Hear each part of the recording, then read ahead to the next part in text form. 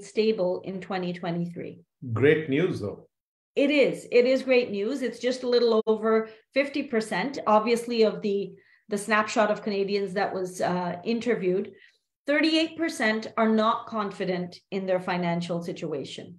And this does come especially from non-homeowners, or you could say tenants, and lower income households. For a lot of Canadians that are feeling a little bit of that security, and if they've lived in their home for several years, that nest egg has grown just from within their home. The values of their homes have gone up that much. Yeah, absolutely, Geeta. But, for 10 years, Canadians have enjoyed the benefit of the lowest rates ever.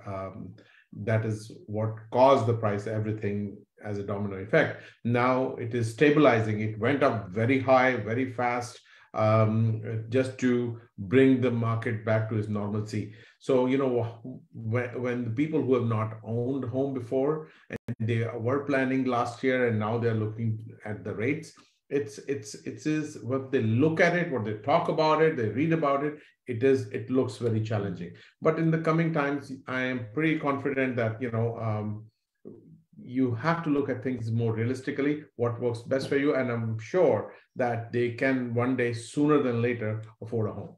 Yeah.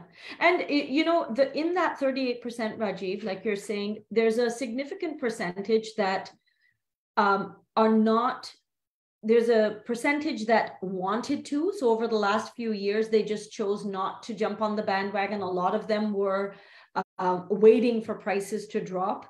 And so we have conversations with a lot of people that wanted to get into home ownership, but didn't because they were waiting. And it wasn't at the time because they couldn't afford it.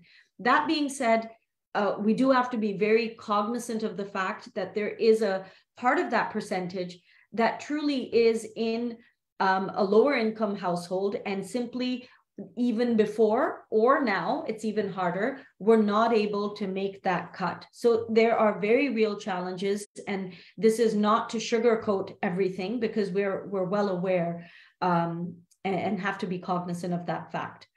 And 45% of Canadians are concerned that further interest rate hikes will impact their ability to buy or sell a home in 2023. Yeah, just to summarize this, I would just add one thing, is that in the last couple of years, when there were bidding wars happening, there were 10, 15, 20, 30 offers at times. We have seen up to 45 offers on a particular property. Yep. That is so much of emotional draining for people who are looking to buy, because they don't know what they are buying. They're just willing to up the price, just to have an ownership of a particular property or a property in a particular neighborhood. So, and they're willing to increase the price without even giving a thought. So for those people who have gone through those emotional roller coaster by holding up and not to get into that competition, this is the time which is going to be, much better for them in the next 12 months, is to see how they can easily buy without any pressure. The interest rate may be high, but the prices going down has also just balanced them out. It's just important thing is to understand their outflow. Yeah. So what is the outlook for 2023? Here's where the shortage is at. This is what we know for a fact. 1.5 million homes are needed by 2031. Obviously, that's because the demand continues to be high. And of those 1.5 million, 48% are needed just for the GTA. Oh, I think we missed Durham in here. Yeah. But Toronto, Peel, York, and Durham regions. Now, if we're looking at 58,102 homes in terms of the deficit, because that's the number of homes that is currently being built. To meet the supply, so we basically need to build 490 homes a day for 9 years. One condo tower is 400 units. We would be missing, based on that, 200 towers a year. And the idea of sharing this is not to paint a dismal picture. In fact, it's the opposite. It's to say, at least for home owners who are currently a lot more worried than the buyers are, they're worried about the value of their home. But keep in mind that demand is very much exists. Demand is there. And even with all of the government policies coming into play, we are still not going to be able to meet the complete demand. So from a homeowner's perspective, you should know that values are not going to be plummeting down anywhere. And from a buyer's perspective as well, that because of the changes in the interest rates, because of the psychology of the market right now, there is a window of opportunity because there are more options in terms of listings available to choose from, and the softening of the prices or the stabilization makes it easier for you, like Rajiv was saying, where the 30, 45 offers, well, now you have the opportunity to negotiate. Absolutely. And just remember one thing, everybody, is that this deficit is not about foreign investors. This is the supply for people in Canada living and coming into Canada on a proper approved document. So that is where this deficit is all for that. Yeah, because a lot of, we know that new rule is coming into play as of January 1st, no foreign buyers for 2 years. But while some people might feel encouraged with that, it's also just to point out that the foreign buying over the last year or two, it was insignificant. So 2 to 3% of all the homes that were being sold, attributed to foreign buyers. So even though that might seem a little exciting for buyers to hear that, oh, we won't be competing with foreign buyers, honestly, it's just another little tool that the government does use, and it might have some impact, but more so psychological for the local buyers. It's basically a fog, just to confuse. So this is a good news. Why we need those many homes is not only because to feed the population living in Canada, but also feed the population which is coming into Canada. Because home or industry of construction, home and everything, there's a domino effect, because that is one of the biggest economy breeder for Canada. We need people in different sectors, so the economy grows. That is where all these people, as you see, the projection of the government and all the stats put together, we have a lot of, not only in GTA, this is all over Canada, which will be all divided proportionately. Well, that being said, Rajiv, it is the large bulk of people are coming into Ontario. Right. So that's the blue line here. So it is very big. Yeah, and it is. So based on the size, based on infrastructure, that's where you're going to see the majority of people coming in. Geeta, just to your point, as we have already seen how Durham is expanding exponentially, Peel is expanding, York region is expanding. So you can already see the GTAs are becoming bigger and bigger in expansion, because there's a lot of development happening of different industries. Yeah, and this number here, so this chart here was, let me just move this up a little bit. Hold on. I want to move this bar up so I can actually see this. Oops. Let me help you here. No. Yeah, second. And there it is. Yeah, so this, what is this showing? I can't see the, I'm trying to move us around. This particular chart, so it shows 1.4%. I mean, basically, we're looking at a lot, the number of immigrants coming in, a lot higher in Canada as compared to the United States, United Kingdom, Germany, and in fact, it's negative for Italy and Japan. Historical real estate values. Basically, just a quick look at this slide to talk about, if you take yourself back to 2008, And it was the same kind of feeling at the time, because there was a financial crisis then. Canada was not hit as hard as the United States, but there was a period of 6 months where things came to a standstill, prices softened, and the housing market was impacted. But since that time, and if you just take it over a longer period of time, prices have gone up significantly. And so today, if we're in 2022 and you want to put yourselves out there and say 2030, and you're looking back, you're probably going to be looking at a very similar kind of growth line. So expected trends in 2023 for the GTA. There are going to be continued interest rate increases. I think they're talking about January being the last one, but we don't know. We don't know. But important thing is, Geeta, is that we are not trying to bring all the sugar-coated things to you. We are trying to bring you what we also study and hear and experience ourselves in the market. So there are going to be chances of rate increases, but it's not going to be as aggressive as it was in the year of 2022, because what the government and the politicians and all these people were trying to work with, they have brought the economy to a little bit slower pace, so the growth starts again. So which will have an effect on a rising of the unemployment because of the slowdown. So new opportunities will engage as well, because I've seen many people actually, they lost their jobs, but they were so focused that they got to do something. They started looking at different businesses. They became business owners.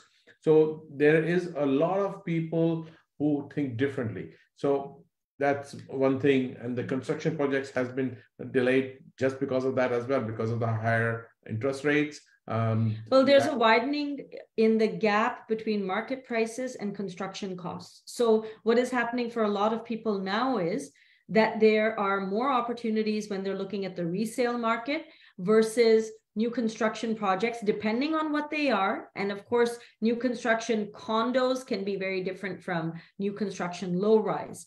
But the projects are being delayed for that reason, because the developers are finding themselves in a situation where their costs are going up. And so there is that widening of the gap. That being said, supplies, everything has gone up. Yeah, that's what I'm saying. And for investors, so for those of you that are investors, those delays are actually welcome for investors. Where it becomes a little challenging is if you're an end user and you want to get into your home, and that's not happening. In terms of the overall conditions in 2023, we are going to be in what we call a balanced market. So again, we're reporting from the RE/MAX Canada report. The expectation is that it will be a balanced market.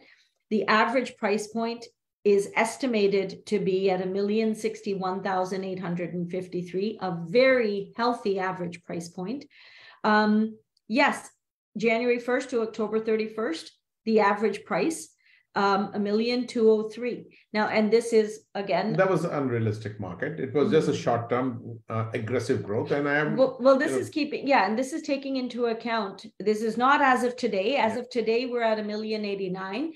This is taking into account January right until October. Yeah. So January, February, March really bump up that average for 2022. Yeah, that was the biggest player. Yeah, and we'll see where we end the year at. These are numbers till the end of October. Yeah.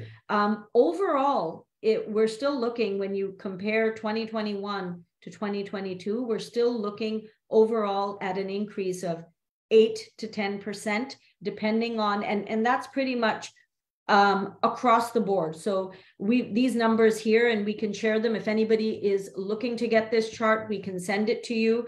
These are numbers for across Western Canada, Ontario, and then right into Quebec. But overall, we're looking at increases in year-over-year increases, anywhere from 7 to 10, in some cases 15%. Some price points have actually continued to go higher, but overall we're seeing this is an indication of how we're getting into that balanced market for 2023. I just want to add one thing, Geeta. The slide you were showing about the percentage growth, in the first January, this one, from January to October, 1.2 million versus today, close to 1.606. So just want to share my thought is the average growth, what you also mentioned, has been historically 5 to 8%. Every year, the growth has been there consistently. That is called a consistent growth. But this year, the market shot up for a few months only, which went over 15, 20, and 25% in some areas.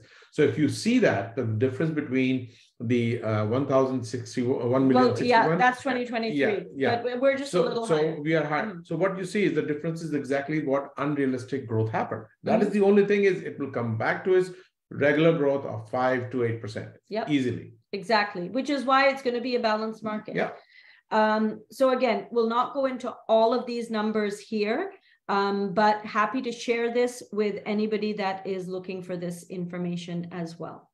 And now, what can 2023 mean for buyers? You will have fewer, less competition, reduced prices. So it gives you the option to actually negotiate. You don't have to be in multiple offers. Increase in the number of choices you have in the market. You might be able to now afford a bigger home in a location of your choice. Absolutely. And you can do comfortably home inspection. See what you're getting into. Exactly. What can 2023 mean for the sellers? You have the trade up advantage. So for those of you that are, and knowing that townhomes, semis, so the smaller homes are performing very well, and that price drop has not been as significant as it has been for the larger detached homes, you now have the advantage of trading up to a larger home where the gap has reduced in terms of average price point. I would add one more thing, Geeta, is that it's not only trade up. If you have lived in a bigger home for a long period of time and you don't need that big size of home to just overhead costs of utilities and taxes and all. And this would be time also to downsize so that you can have more liquid cash available for your own other investments you want to do, or you want to do something different. So, you can sell a 5,000 square feet home and move down to a 2,000 square feet home. Yep. That and also can help you as well. 100%. And also because the drop has not been so significant that, you're now taking out of your own equity. No, your equity is still strong in there. If you've lived in your home, this is not obviously, folks, for people that have lived in their home for a year and a half. But if you've lived in your home for 3, 5, 10 years or more, absolutely, that downsizing option is still very attractive. And great for downsizing and putting the money to work. You can continue to invest into your stocks and bonds and real estate, resale, investment. You can have a couple of different ones and which can give you residual income and have your home paid for in a smaller downsize property. Exactly. Now, reduce competition of listings. So for sellers that are holding back, don't hold back. This is the time to get into the market because, the good listings priced and presented properly are going to sell. You have a stronger ability to relocate to the suburbs and have all the advantages that the buyers do too, especially if you're looking to buy and sell. Yeah. Now, reminder, we've been doing these calls weekly for the last 2.5 years. We started in March of 2020. We're very excited. We're getting all ramped up for a podcast coming in 2023. Thank you to everybody that has shared their input and what they would like to hear from us. So more details on that will be coming. And as I said, so that will be fun. Good fun ride on this. It will. You'll find it really valuable, and you will have the option of listening in instead of having to watch a video. It will be a video podcast too, but you're going to have the option of just listening in. So easy. And as always, Nick loves doing this slide. As always, follow us at Team Rajpal. Follow us on social media. And if you have any questions, give us a call or email us. we're available on every platform, including TikTok. Please join and have a look at the lighter side of real estate. And you'll see our tagline here at the bottom. You'll love coming home. Absolutely. And our mission statement always be same and will be same, is that we are here to help you and educate you with the information and knowledge and guide you through so that you are able to make the right decision for yourself. We give 100% unbiased opinion and make you comfortable to make choices. That's right. Thanks for joining us, and we will see you next time.